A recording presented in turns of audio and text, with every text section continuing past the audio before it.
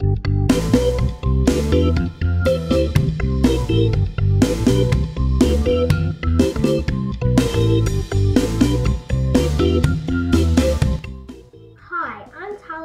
cookingwithtalia.com, and today I want to tell you about these awesome things, and they're called slushy makers, where you can make homemade slushies.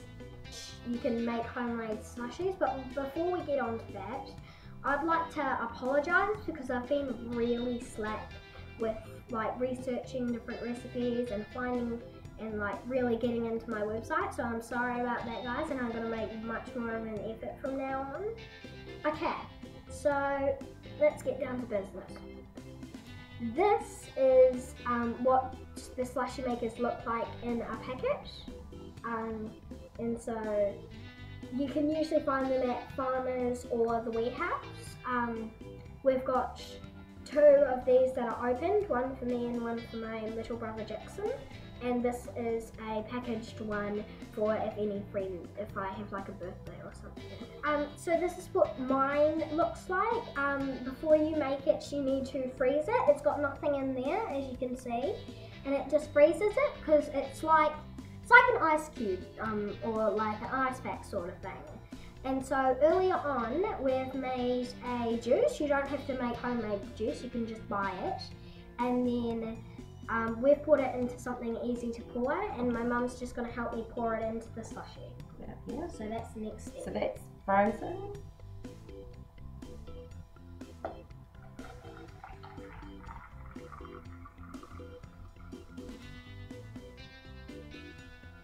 Okay.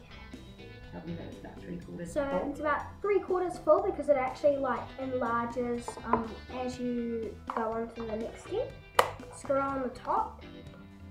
And then the fun begins. This is where the slushy actually starts to take form.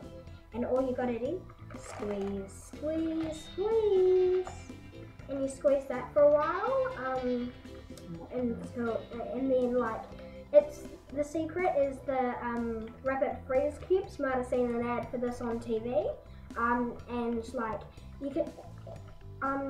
You can make it in less than a minute if you've got a really strong squeeze, but I don't.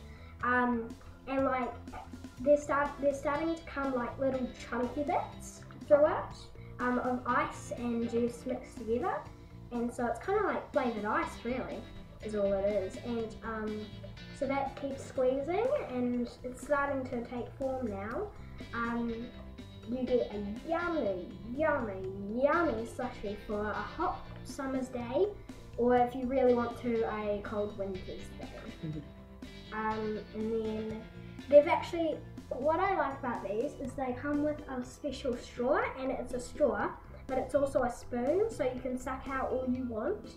And then it's also got a little spoon designed at the end of it, so that for those icy bits that don't have much flavour, you can actually use it as a spoon as though you're eating cereal or something.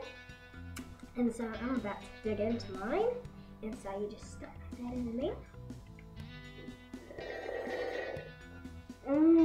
Delicious. So see you next time on Cooking with Talia, and the only thing left to say is eat nice with sugar and spice.